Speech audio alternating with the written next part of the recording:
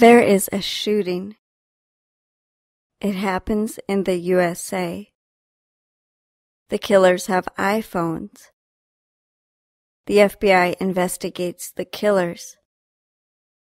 The FBI has the iPhones of the killers, but it cannot unlock the iPhones. The FBI asks Apple for help. Apple wants to help. The situation is complicated. To unlock the iPhones, Apple must write a piece of software.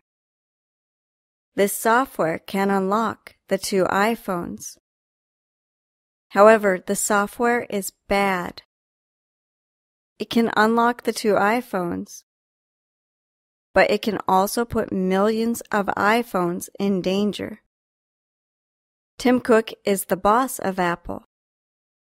He says that the software is like cancer.